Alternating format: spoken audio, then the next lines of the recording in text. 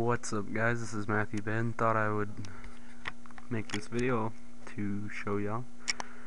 We recently visited the Mint of Denver, the Denver Mint, and I got some stuff there I thought I'd show you that I thought was pretty cool.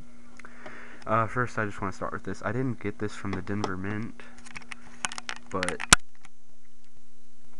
I got it from this coin shop at Denver, and the lady that I got it from only charged me $20. And at first, I was like, this can't be $20 because, you know, it's a Silver Eagle. So I was like, okay, I'll get that then. And it was guaranteed genuine and stuff, so I got it. And then I noticed on the back it said $67. I was like, okay. I just hurried up and left the store right whenever I bought this. So this is originally $67, but I got it for $20. 1 ounce silver, 2006. Okay, first I want to show you. I wanted to save the best for last, but I don't want to. It's a 2013 American Eagle 1 ounce silver proof coin, United States Mint.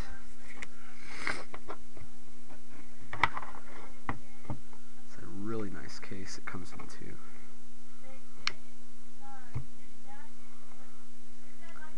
United States Mint. Focus.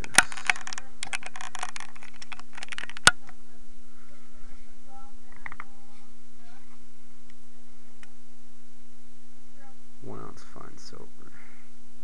This costed me $55, which was worth it. I mean,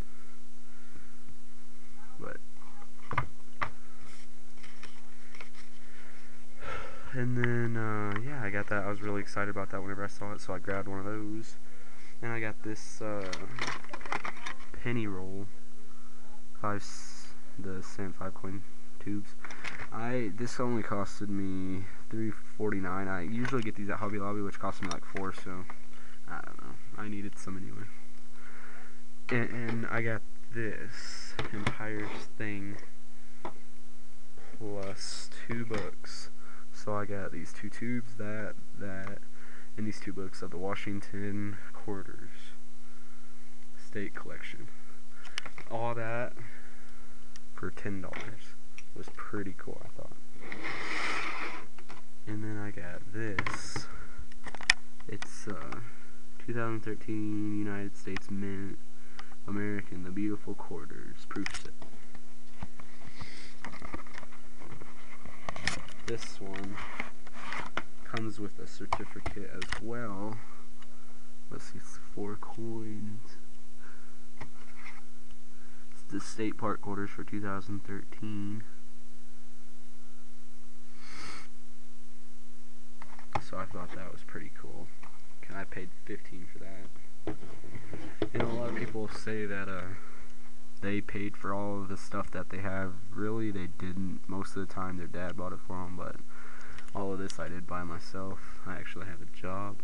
But anyway, I got this historic United States nickels coin collection.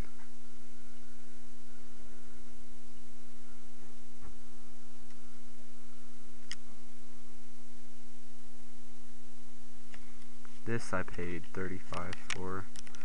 I don't know, it was pretty unique, that's why I got it, because it's a case to put on the wall. But yeah, that's pretty much it for now, guys. But I had a really fun time at Denver, the Denver Mint, so if you're planning on going, I would really highly suggest it. So please like and subscribe, it would help me out. And please comment if you have questions. Peace.